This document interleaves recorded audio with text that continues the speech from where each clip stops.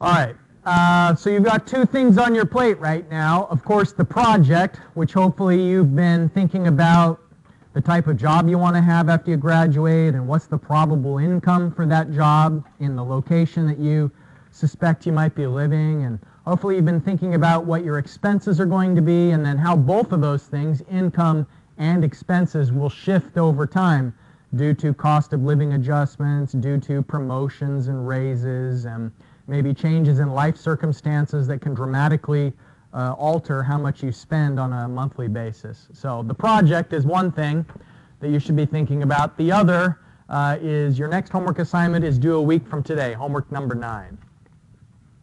Today we're going to be talking about, it's that illustration that I promised you of why you can't use the internal rate of return to pick the best project. You can only use the internal rate of return for initial screening on whether something's acceptable. So today we're going to go through the illustration that kind of proves that that's the case. Before we do, this figure I showed during that recorded lecture video to summarize the process you go through when you're calculating the external rate of return. I, at the beginning of the semester, promised that I'd highlight whenever possible like the greatest hits of student mistakes, because I've taught this course a lot of times now, and probably on the top 10 list of things that students aren't quite able to do in the way that they should is solve for the external rate of return. So if you didn't watch that lecture video on Friday, then I really strongly encourage you to go back through and work through the in-class exercise so that you at least have one time that you've practiced the external rate of return in addition to the homework, of course. But even if you did watch the lecture video, this is a complicated enough procedure that it really is worth doing a second time. And just to hit the high points one last time here in the class, what you're doing in this process is you're merging two interest rates together, because there's the rate at which the returns are generated, and then there's the rate where you're taking those profits and you're putting it into a secondary account. Because remember, we use external rate of return when you can't put the profits into the same project. So they have to be put somewhere else. So the person who sold that rare painting, maybe they put that money into a savings account or into a certificate of deposit. And so if you remember the Excel example that I worked through, that painting itself would have been 8% if it was internal rate of return. But let's say that that profits had to be put into a low yield savings account for a number of years, then that kind of a weighted average is what you can think of this external rate of return process as, where you have two interest rates, the external reinvestment rate and then the external rate of return, which is what you're solving for. So just so you know, this is an important topic, and it's one that requires a little extra practice. So even if you did the in-class exercise already, I'd suggest looking through it a second time. Okay, now, why do we even have to bother doing the external rate of return? It's because internal rate of return doesn't allow you to identify the alternative that has the most profit. It will only give you the interest rate percentage, and the difference between the two, the one with the most profit and the one with the highest interest rate, is think about what you'd rather maximize. Let's say you have $5,000 and you have to put it somewhere, just because if you bury it under your mattress, it's going to get progressively less and less valuable due to inflation, right? Prices are always going up, and if you just put the money somewhere that it's not generating interest, it's going to get less valuable over time, and you can't let that happen. So one option is there's a bank in town that's offering 10% on their savings accounts. But in the fine print, they say that 10% is only applicable to the first $100 that you deposit, and then everything after that is earning 1% interest. And the other bank in town is offering 5% interest, and there's no limit on the deposit. So the question is, should you try and chase after the higher interest rate, even though there's a smaller amount you can actually put into that investment alternative, or should you try and obtain the one that maximizes your profit? And I think you probably already see that what we want is to maximize profit. We don't necessarily just want to maximize some arbitrary interest rate. So in the in-class exercise today, what we're going to do is go through an activity where you're comparing two alternatives. And I see a lot of computers, that's good. If you have Excel, that's going to help out with calculating the internal rate of return today. We're going to compare two alternatives, one by the internal rate of return, and the other approach we're going to use is by comparing the present worths. Now here's something that you can always trust. You can always trust the present worth method to identify the best alternative. It'll never lead you astray. If you maximize the positive amount of your present worth, you know, when you're comparing A and B, whichever alternative has the most positive amount at the present is the option you should choose. But when we calculate the internal rate of return for these two options, what you'll see is that the option that has the higher internal rate of return isn't necessarily the one that gives you the same present worth. And what it'll all come down to is the amount of investment that you're putting into each project. Similar to the example that I mentioned to you earlier. One more? Thanks. All right, so if you don't have Excel, you can calculate the present worths using the factor table that's on the back side of the paper. And I'd suggest maybe scooting next to another student to observe them calculating the internal rate of return for each project.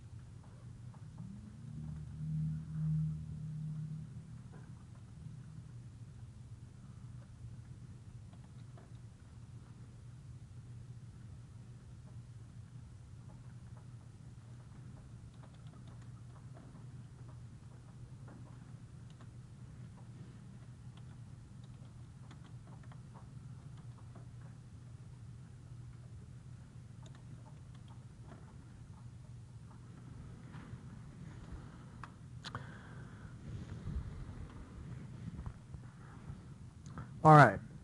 So what it looks like is that if you didn't know that you're not supposed to pick the one with the biggest IRR, like if you always just thought, oh, you should be trying to maximize the highest interest rate, is probably the best, you might be tempted to choose Project A because Project A has the higher interest rate.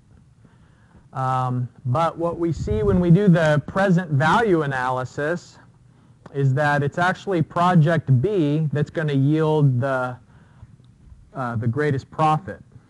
And the reason why is that Project B costs more, and because of that larger investment, you're earning 10.3% on 85,000, and it's better to earn 10.3% on 85,000 than to earn 12.4% on 50,000. On a percentage basis, it may look like Project A is pretty good, but you want to maximize the number of dollars going into your pocket. And so, by the way, what I did in this cell was I used the NPV function. And so remember that when you use the NPV function, you're only supposed to put amounts that are in the future inside of that function. And so outside of that function, I include the amount that's already at the present. So in this case of Project A, it's 50,000 minus 50,000 plus the present value, everything being discounted at 4% of these future amounts. So if we look at the key,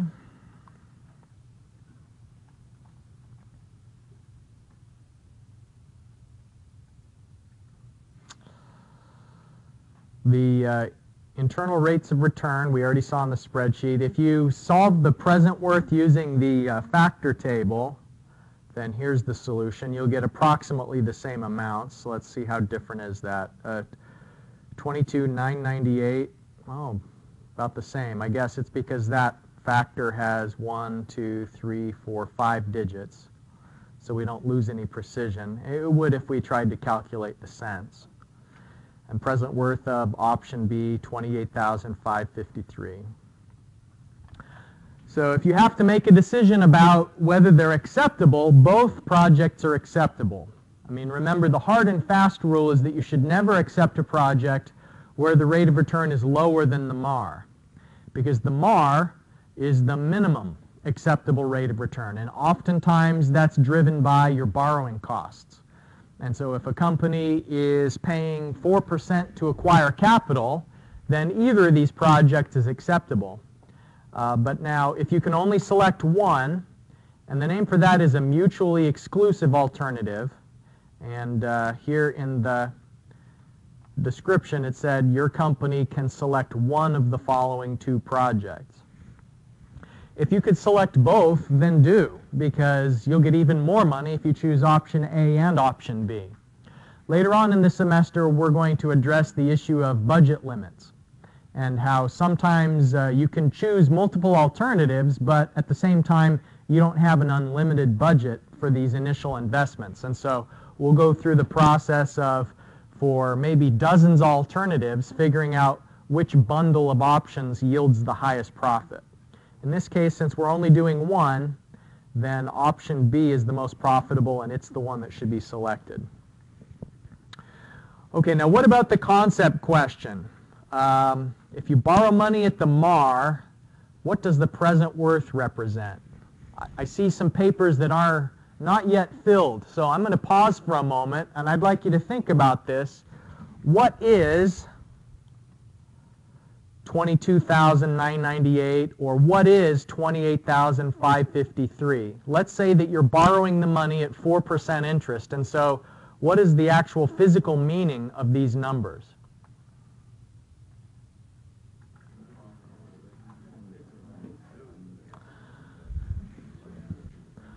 Okay, so let's say that you find a lender who will give you the amount to finance these projects, and they want 4% interest. So what does the present value represent when these revenues are being discounted at 4%? What did you write on the paper, in other words?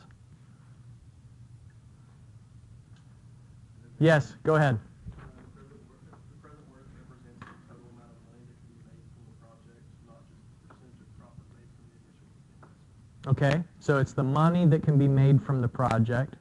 Okay. It's just the amount of money that you have left over after paying 4% interest on the initial loan. That's right. It's the amount that's left over after you cover the borrowing costs.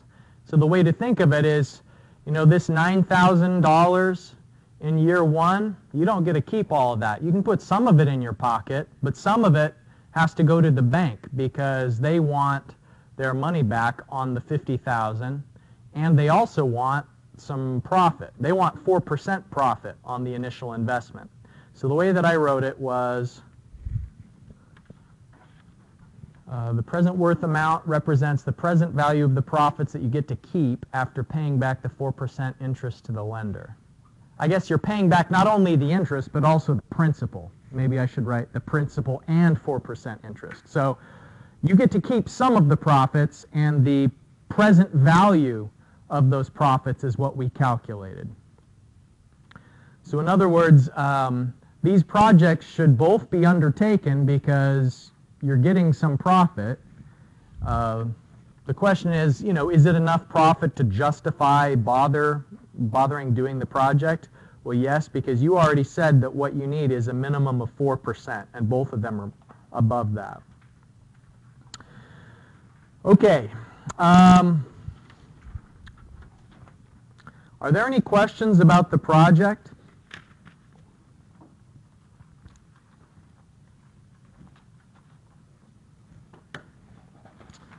Boy, I don't know. It kind of goes against my principles to end class this early, but that's all I've got for you today. So I'll see you on Wednesday. And feel free to stop by if you have any questions on the homework or the project or anything at all.